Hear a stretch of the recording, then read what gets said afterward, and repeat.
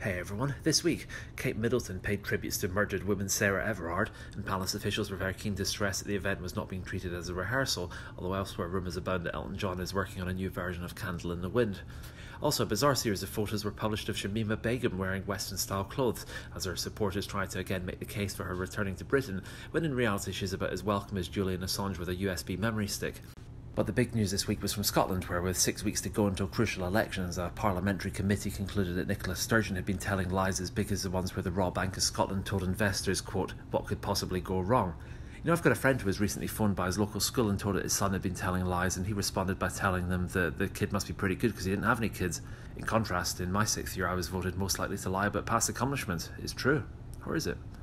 Anyway, the verdict of the inquiry is not really a surprise to anyone, not least Nicola Sturgeon, who says that the vote was decided weeks beforehand. This is in stark contrast, of course, to the Alex Salmond case, where the result was also decided weeks beforehand, except that Alex had at least paid for a decent lawyer to make sure he was acquitted. The Alex Salmond case and the waste of public resources was a damning indictment, and it really shows why it's important to have a separate and non-politicised judicial system. It's also, however, one of only a handful of similar examples. In Westminster, the SNP's chief whip, Patrick Grady, was forced to resign, and it ultimately turned out that accusations had been swept under the carpet for years. Elsewhere, there's a number of growing financial scandals, including a contract for new ferries that I'm guessing must be managed by Francis Ford Coppola, in so much as it's $97 million over budget and 4 years late. There's also Prestwick Airport's dubious dealings with the US military, and there's another financial scandal where the Lochaber aluminium smelter was given government guarantees over energy prices before the owners decided to backtrack on building a new smelter and instead used the government-backed line of cash to renegotiate borrowing terms and pocket the difference.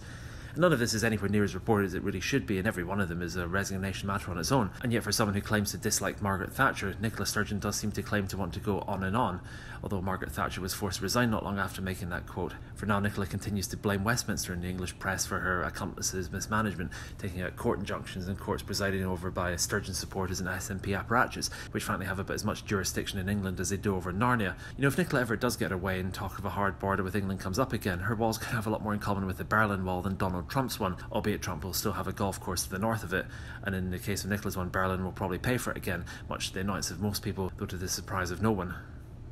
Anyway, see you next week. If you like these, click subscribe.